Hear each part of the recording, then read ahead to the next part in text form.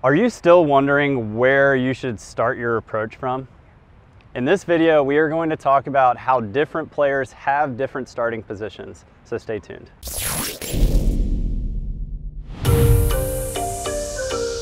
Before I give you any tips or fixes, please subscribe, like, comment. We love you guys. We love it. Please do it right now. Thank you. In today's video, we're going to be talking about how you can find the distance from the net of where you should be starting your approach.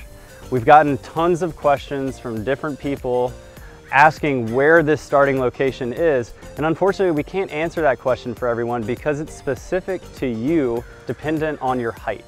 So we're going to give you a simple way of how you can find your starting location. One of the big issues that we always see in beach volleyball, and I'm sure you guys are getting tired of me saying it on camera, but people are early to the net when they are approaching to hit a volleyball. And the reason for that is because their starting position is too close to the net most of the time.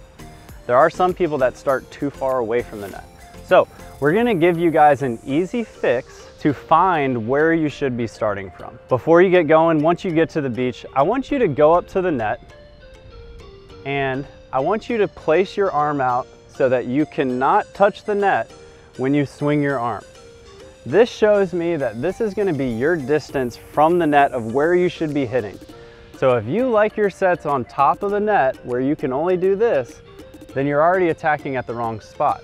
You should be at a position where you can take a full swing and not touch the net. If you can touch the net, you're too close. If you can make your full swing without hitting the net, then that is a good spot for you to be finishing your approach. Now that you've found this distance from the net, all I'm gonna have you do is turn around facing the court. And now you're going to do your normal four-step approach. So I'm right-handed, which means I'm gonna go with a right, left, and that should give me the distance from the net that I need to start my approach. So I'm 6'5". You're also gonna see some B-roll of some athletes that range anywhere from 5'8" to 6'1". And all we're doing is going right, left. And now if I turn around, this is the distance that I should be approaching to the net. For most of you, this is going to feel like a very far distance for you to cover, but you just showed me that you can cover that distance by doing your approach off of the net. So now that I've found my distance from the net, I should be able to do my land, make my swing, and I'm still not touching the net. Thank you guys for tuning in. I need a favor from you. If you have any questions on attacking, please leave a comment below so that we can come up with some more ideas on more videos to make to help you guys out. And also, if you're looking to join a community that is learning together, make sure you head over to betteratbeach.com and join our elite membership.